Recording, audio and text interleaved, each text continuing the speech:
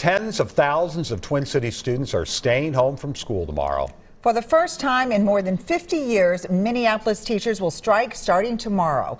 In the last hour, St. Paul schools reached a deal with teachers, narrowly avoiding its own strike.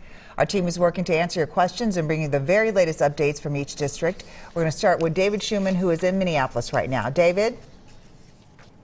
More than 65 hours of negotiating in the last week did not get this deal done. The teachers and support staff have their demands. The district says it doesn't have the money, and the union leaders say they were never even close to an agreement.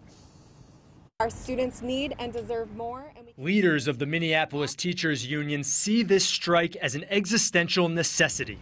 Those at the top of this district continue to hoard power, continue to do so much less with so much more, and if we don't intervene, we believe that the Minneapolis public schools will cease to exist. About 4,500 teachers and education support professionals will picket Tuesday morning, stopping classes in the district of more than 30,000 students.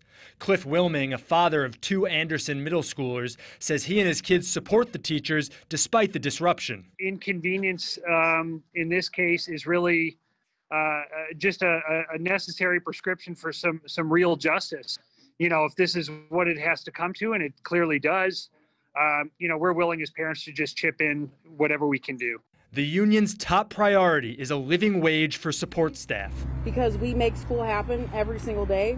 Educators want class size caps, more mental health resources for students, and higher, more competitive salaries for teachers. The average is $71,000. The district says it has a nearly $100 million budget gap, and it can't spend money it doesn't have.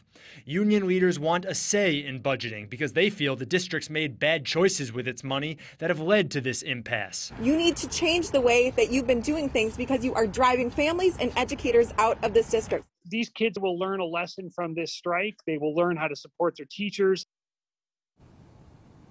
The district says the strike is disappointing, but it's committed to finding an agreement and will continue to negotiate with the union.